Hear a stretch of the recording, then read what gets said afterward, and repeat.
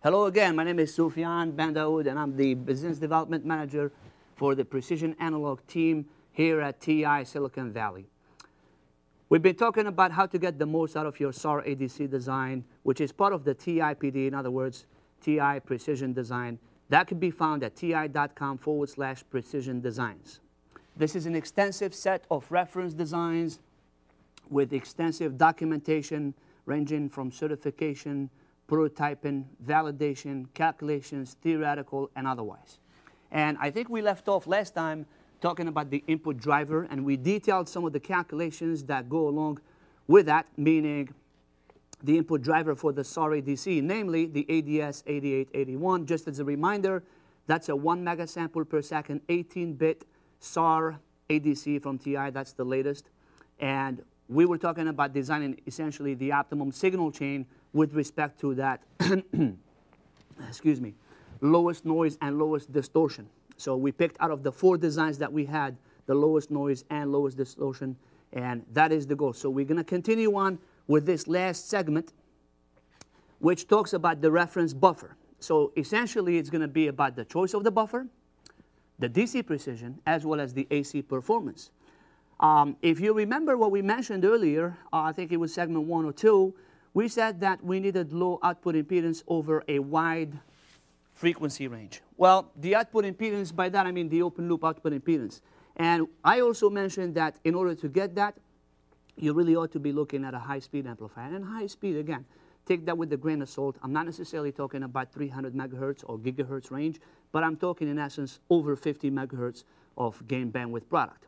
So with that said, having that in mind, we then go to the OPA 350, which happens to be just that, over 50 megahertz.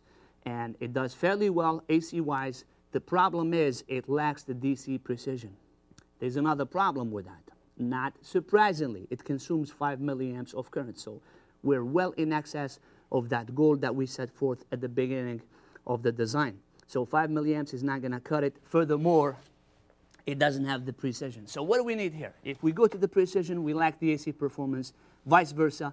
If we pick the AC performance, we lack the DC precision. And that's what something clever comes in handy called the composite amplifier. This is a well-known topology, very well-known in the industry. People do this all the time. But you got to be careful when you do this.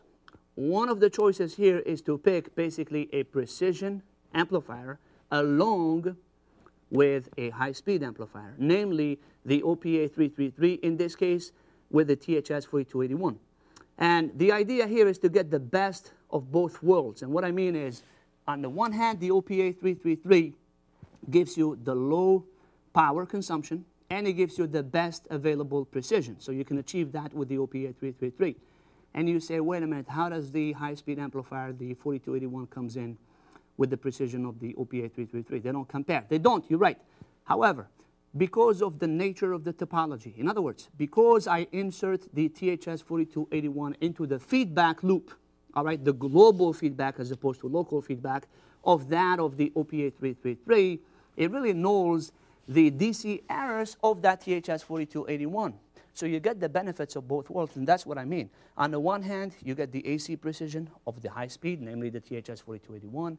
On the other hand, you get the benefits of the DC precision, namely the VOS and the drift of the 333, along with the low power. So combined, this gives you well below 800 microamps of power consumption. Let's analyze this a little bit further. So if I take that same circuit and I just say at DC, this is really what it becomes. It becomes this picture up on your screen. Okay? So in other words, the OPA 333 now is correcting the errors induced by the THS 4281. All right? Because it's a chopper. So anything it's going to see at its input, it's going to basically get rid of it. Okay? It's a chopper stabilized amplifier, zero drift, otherwise known as zero drift. Some people also refer to it as an auto zero, but that's essentially what it does. Gives you 25 microvolts of offset and very, very low drift in double digits nanovolts per degree Celsius. Then you go to the AC performance. All right, from an AC standpoint, this is really what it looks like. All right, so you short basically, you open the capacitors, and that's your circuit. Your new circuit looks like this. At AC, the TH buffer dominates essentially. So the OPA output provides good regulation against large high frequency, low transients, and then you get the benefit of the speed of the, in other words, the AC performance from the THS-4281. So that's really the simple way of looking at it. Now we go on to filtering again. And in this case, we chose a snubber network, or we choose a snubber network. What is that? It's basically an RC filter, much of what we talked about earlier, except for a major difference. In this case, that R, in other words, the resistor, is really not in series with the output. And there's a reason for that. This snubber network will maintain the dynamic range. How so? Because it doesn't degrade the output swing quite drastically, as does the RC filter that we saw earlier in the slides, or in the segment, the previous segment, that is. So it's good in such a way that it maintains the stability. It gives you really adequate step response, in other words, settling time. And number 3, it maintains the dynamic range. All right? Now, of course, the difficult task here is to find those RC values in such a way to maintain basically enough bandwidth for your drive. So this is really a matter of going through the task and the exercise of simulation. And we simulate, thanks to our SPICE capabilities and models. We use TINA SPICE, which is an online tool, or offline tool for that matter, that is provided to you, complimentary, so free of charge. You could use it, and of course, all the SPICE models are in there, including that of the new parts that I've been talking about, OPA 333, the 350, everything is in there. So when you simulate the circuit, as shown in the picture on your screen, you get 2 things. You get the value that gives you the best or the optimum response time, in other words, the settling time. In this case, roughly around 600 nanoseconds or thereabouts, so well below a microsecond, which was basically the design goal. We wanted to keep it below a microsecond, so we actually achieved that with the value of about 250 milliohms for the R, for the resistor value. All right? That will give me also a phase margin just below, just shy of 60 degrees, so right around 56, 57 degrees or so, which is more than enough. It's plenty. It does what I want it to do, and I'm at peace of mind in terms of knowing that my circuit is functional and it's also stable. Now for the noise simulation, much of what we did earlier is really replicated here. It's essentially really the same thing, except this time we're talking about the reference driver as opposed to the input driver into the ADC. So we do the same thing, and we know the bandwidth of the THS-4281, that's 95 megahertz. We simulate. We get about 35 microvolts, just about 35 microvolts, RMS, that is, of output noise. That's by means of TINA SPICE simulation, that is. We then build it and bench test it. And keep in mind, the SPICE models are oftentimes conservative, so they may not tie in exactly, they may not dial in exactly with the expectations, so that's why it's a good practice to not only simulate, but also take it to the bench and verify or double check your measurements or your simulation results. As far as PCB layout, standard guidelines really in this particular case, you want to minimize the length of the traces supplying the ADC reference input.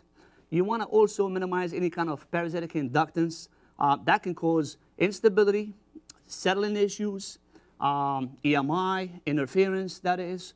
You want to keep the components close together as much as you can help it, and close to the ADC as much as possible. You want to keep the traces of differential signals as symmetrical as possible. This will definitely help you minimize the common mode errors, which could be a big deal. We're going differentially into the ADC. As far as the system dynamic performance, let's analyze this and how we did with respect to this design.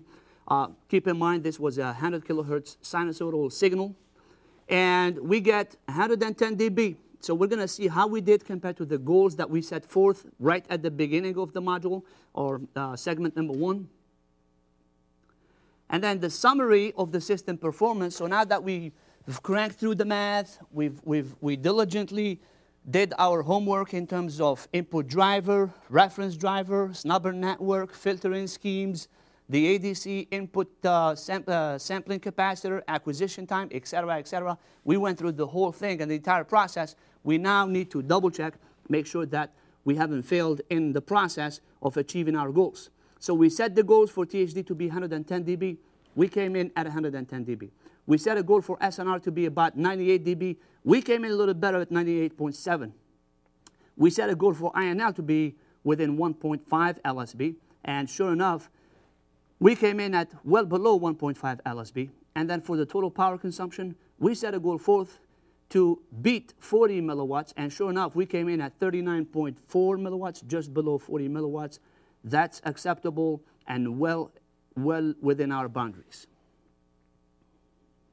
I want to thank you very much for joining me in these segments. I hope to see you soon. I certainly hope this was useful to you. If you have any questions, comments, or feedback, please do feel free to email me at sufyan.bendaoud@ti.com or give you a ring. I'll be happy to chat with you. My phone number is 408-702-0311. Thank you very much. We'll see you next time.